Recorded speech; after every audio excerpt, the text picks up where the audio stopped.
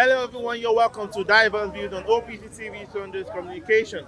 I'm by the news state, as you can see today, and I'm here to get people's reactions concerning the Sunday Igboho and Nnamdi Kanu's case. I'm also here to talk about the ongoing adoption in Kaduna State. About 15 people have been adopted in Kaduna State. So we'll be getting people's reaction, we'll be getting their opinions concerning this topic. Don't go nowhere. When we come back, we'll be talking to our interviewees. We'll be back.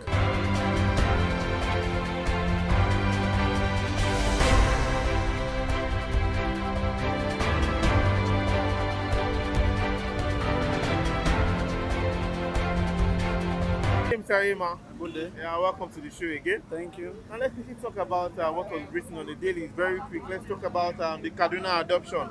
About 15 people were adopted. The 15 travelers were adopted on Kaduna way. Let's quickly get reactions concerning this very quick. Thank you. The main thing is that Gumi have said that what Boko Haram is doing is better than what Nnamdi Kanu is doing. Yes. So because they supported what the Boko Haram, what they are doing, the herdsmen, abducting people, collecting money. He said they are just doing it for a living.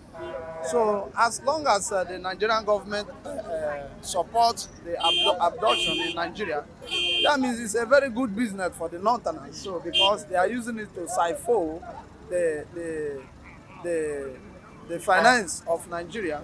So there is nothing anybody can do about it. There is no way that they can stop abduction in Nigeria, and there is no way they can stop Boko Haram in Nigeria because Nigerian government supported of it. That is why Nigeria was recommended as a terrorist nation.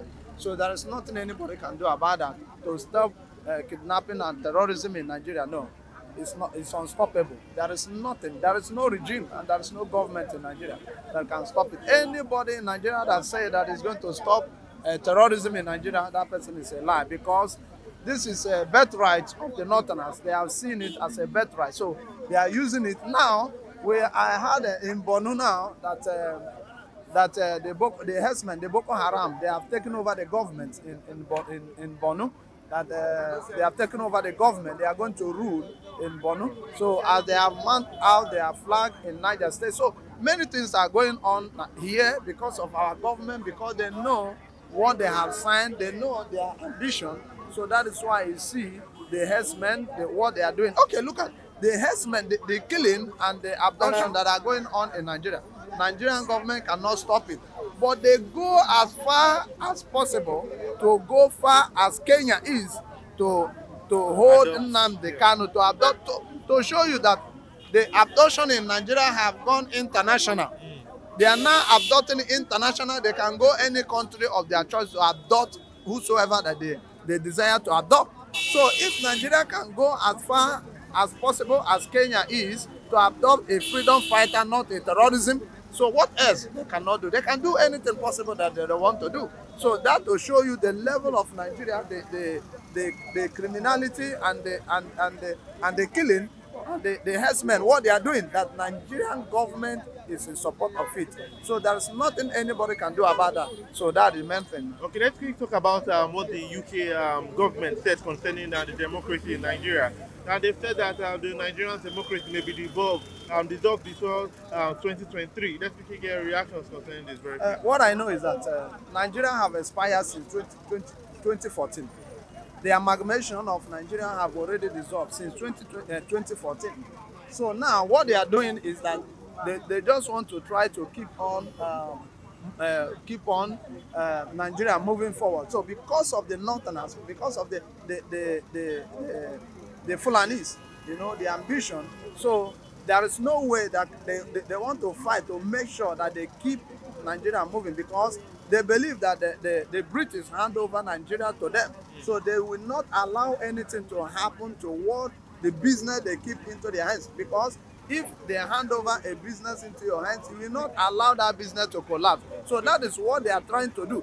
The intimidation, they don't want to see any agitation of breakup in Nigeria. That is why you see they are fighting to make sure that they kill the people that are campaigning for separation of Nigeria. That is why they are going after Nnamdi Kanu, they are going after Igboho, they are going after all the agitation that are going on in the country, because they want to make sure that their business is moving forward. So they can spend any amount to make sure that Nigeria remain one. Because number one, if Nigeria break, they are going to lose a lot because they have nothing to offer. Now they have come up to say that anywhere, any state that the pipeline pass in Nigeria is an oil producing nation. So tell me, for you to see the level of illiteracy of these people, can you tell me that any state that the pipeline pass in Nigeria, meaning they are oil producing country, they are oil producing state?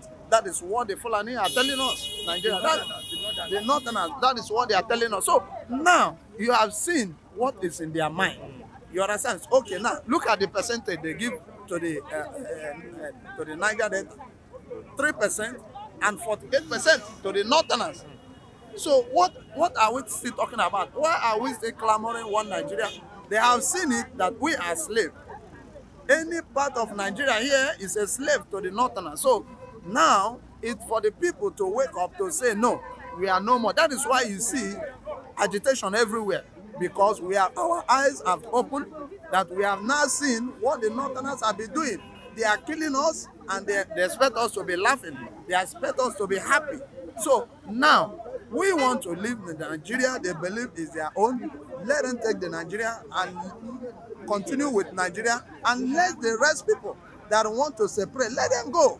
After all, okay, the British move out from the EU with a referendum. They move out. So why now are they killing the people that are fighting for their freedom? Why are they fighting them? Why are they arresting them? Why are they trying to kill them? Now they have declared Igboho wanted. Why did they want? Is it a criminal? Is it a bandit? Is it a Boko Haram? So why are they declare him wanted?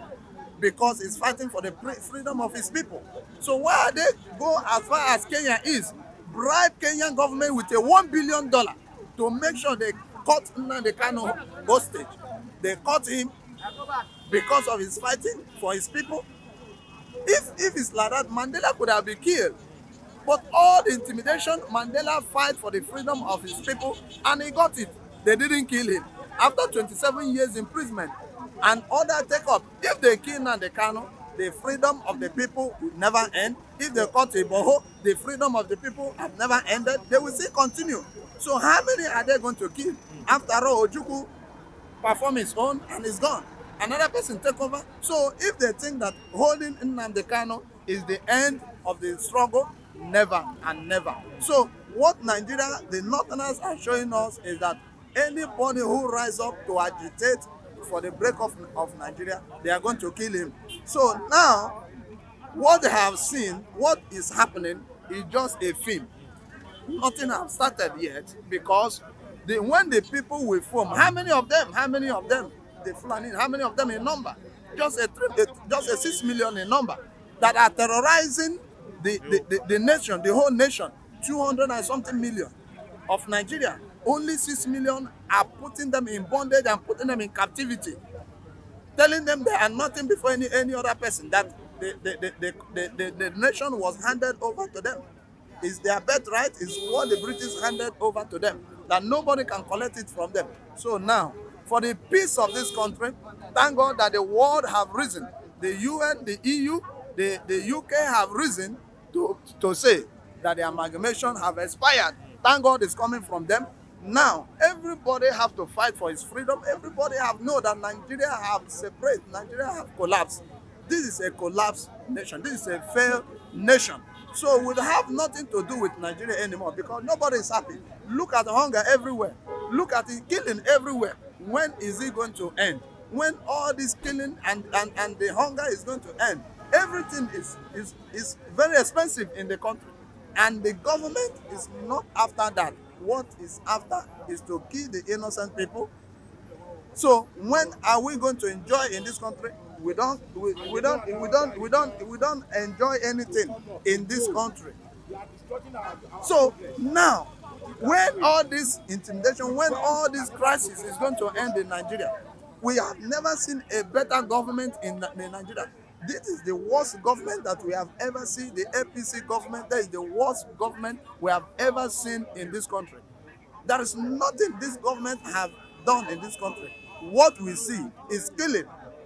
Anybody who talk about the government, who talk about the betterment of the people, they will kill him. They will go after that person. That is what this government is after. So now have shown us, I think there is no regime that have ever agitated more than this regime. Because of what? The marginalization. So if we are marginalized, I will come up with something that I want to go. I want to be free. After all, if you marry a wife and the wife said he want to divorce you, are you going to kill him? You said no, okay, you can go. You sign out, say okay, you can go. So the marriage is over. I'm no more interested in the marriage. Then you let me go. Why are you still holding me captive? Because I'm not happy in the marriage.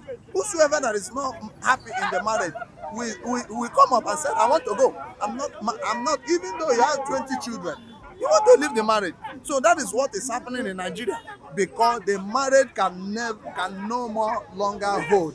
So that's the main thing. That is why you are seeing crisis all over. So what we are saying is that telling the Nigerian government that you should leave those who want to leave Nigeria. You should let them go. Consult referendum for them and let them go. Simple as ABCD. And manage your Nigeria. So Nigeria have expired. Leave those people, the Oduduwa, the Biafra that are agitating, let them to go and manage your Nigeria. Simple as ABCD. Thank you very much, sir.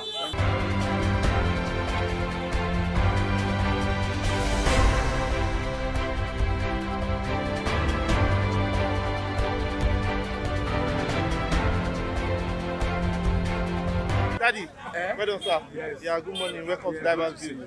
Yes, sir. I know you have been ready. You want to talk concerning this Sunday Igboho matter. Let's quickly get a reaction concerning it. There is a proverb, as the last man has spoken, that you can only force a horse to the river. You cannot force it to drink water. The unity of this nation is no more in existence. It's a union that nobody is interested again. Either if you don't allow peaceful change to happen, I'm talking to the northerner, surely and verily, violence is inevitable. They thought arresting Kanu is the end thing, but it's more than that. Kanu has gone far. He has dined and wined with the world leaders. He has addressed the parliament throughout the world and showed the agitation of Biafra. The same thing Oduduwa has done. The Oduduwa has their requisition in the United Nations since 2017. It's not a new start. It's easier for them and better for the northerners to let us do it peacefully. And if they say no, surely and verily Biafra and Oduduwa will fire them. If both of us are going to fight, because we have all our children in the army, in the Yoruba land, to come to you. I'm a Yoruba man. I'm not a Igbo man. To come back to Yoruba land and fight for their land. And so that you can develop and spring up as a nation. Surely and verily. A last speaker has said, marriage is for conveniences. And if it doesn't convenience you again, you go peacefully. And if it's not possible, you go to court. That was what the Yoruba has done by going to the United Nations and seeking the conscience of the British, that we are no more interested in the union. The northerners, is good for you to hear now or later we will melt down that nation to call Arewa or whatever you call yourself. We are no more interested and we can never be together. Come what anybody can do on earth. Nigeria is not one and it can never be one. Know how you can do it. But the day we become a neighbor, the day we are united, we are divided, then we'll be united. Because you come to my land, you can do your cowing, you can do whatever you want to do without interfering in our governances. Look at electricity. They don't allow it to go up because the northerners feel in the south we'll be having electricity that will not be having. When you generate power, they want you to send it to national grid. What a fuck. Look at Europe.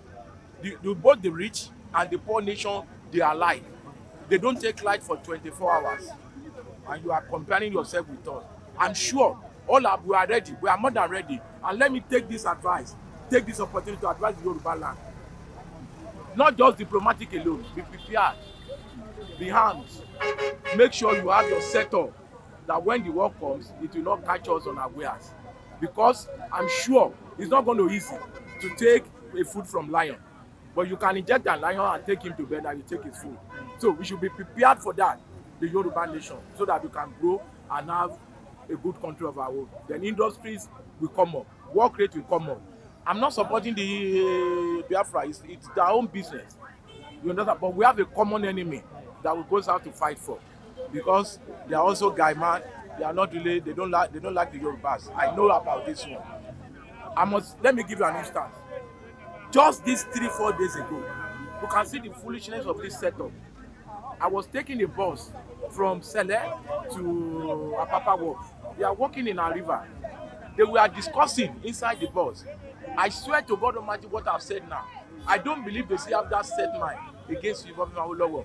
They say Obafemi Awolowo committed suicide.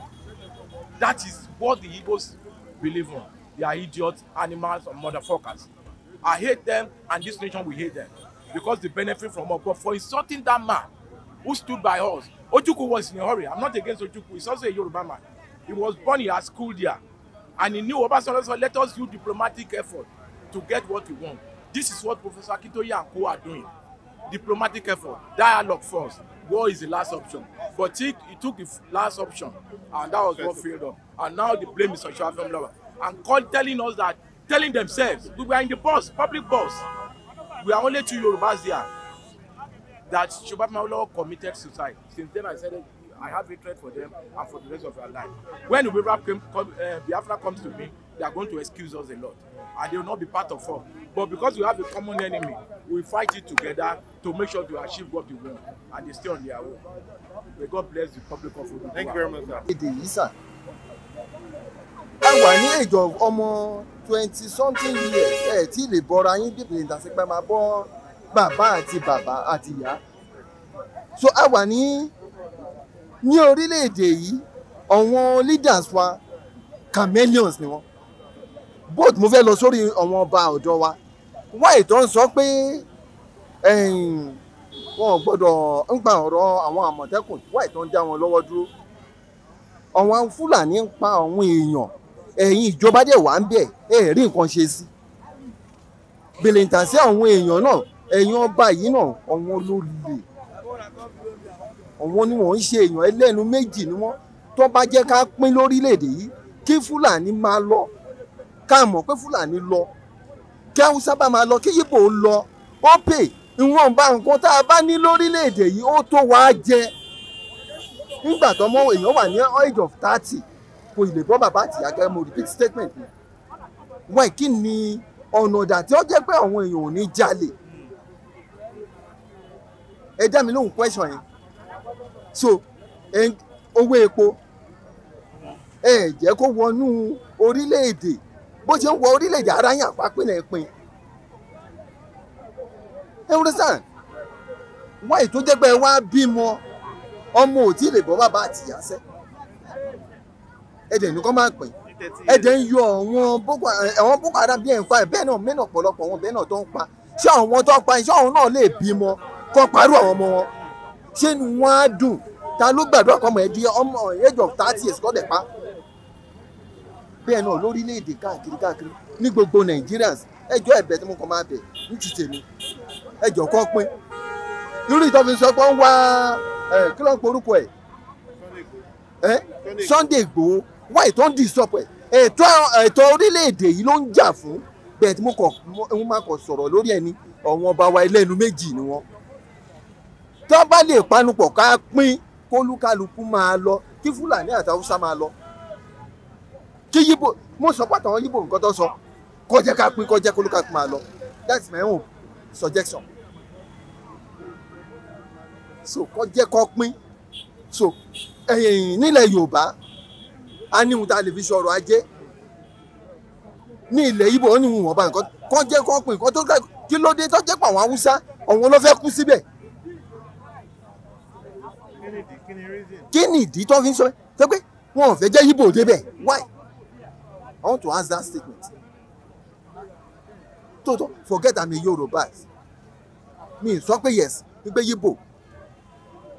bẹ́ẹ̀ èyí tá à ń sọ̀rọ̀ lé lórí kọ́ọ̀tì ẹ̀ fún wọn láǹfààní kọ́ọ̀n náà débẹ̀ kọ́ọ̀n jọ débẹ̀ ẹ̀dẹ̀ ní ìfẹ́ Fúlàní àti Haúsá ẹ̀dẹ̀ ń jẹ́ kọ́ pa gbá kọ́ pa wo ẹ̀jọ̀ ń mú repeat sorry statement ni ọ̀wọ́n ọba wa ọ̀wọ́n lẹ́lẹ́nu méjì tó bá lè fi mọ̀ ṣọ̀kan tí mọ̀ wọn bá papọ̀ Nàìjíríà yìí máa dà bẹ́ẹ̀ kí nìkan tó fà á ohun tó fà á ní pé ohun tó fi ń ṣọrọ̀ ajé ó wà ní báńbá ti pé Yorùbá mi wọn ò fẹ́ jẹ́ ká pẹ́ kí ló dé tí wọn ò fẹ́ jẹ́ ká pẹ́ ìjọ ẹni kọ́ wà nǹkan ṣe sí bẹ́ẹ̀ mo mọ̀ pé ogun ṣì ń bọ̀ kò sígbà tó gun ò ní dé ohun tó ń sá fún yìí ó máa padà dé náà ni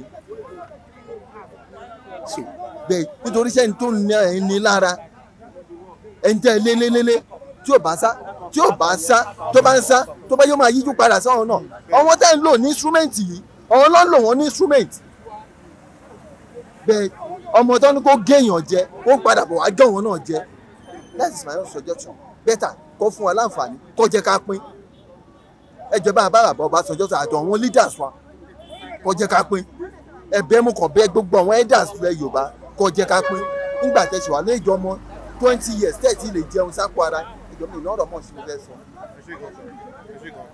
ṣé ẹ bínú ẹjọ́ ẹ bá a sọ fún wọn kó jẹ́ ká pín kó jẹ́ kó ká máa lọ.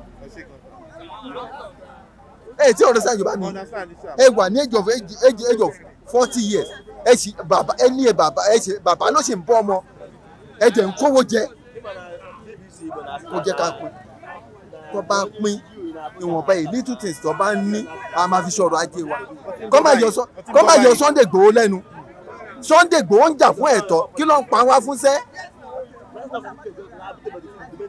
kí ló ń pa wá fún ẹ̀yin ní ká máa pa wọ́n ọ̀wọ́ dẹ̀ ń pa wá ṣé gbogbo lẹ́bí tó ti ń pa wọ́n yẹn ṣé ta ló máa bímọ ọrú yẹn kó máa ní kọ́ mọ òun tó yẹn kọ́ pa ẹjọ́ ẹ̀bẹ̀ tí mo bẹ̀ mí nípè tí mo máa ṣe nǹkan méjì ni bọ́yìn Buhari bí ò bá kúrò nǹkan kan máa yọ kúrò bẹ̀ gbogbo àwọn both àwọn House of Assembly and Senator mo mọ̀ pé ẹ̀sọ́ ọlọ́ọ̀ máa kéde wọn lórí tó wọn ò já ní ìsinmi ọkọ tí wọn náà ní bàdé kò sí pé mbẹ̀ simple.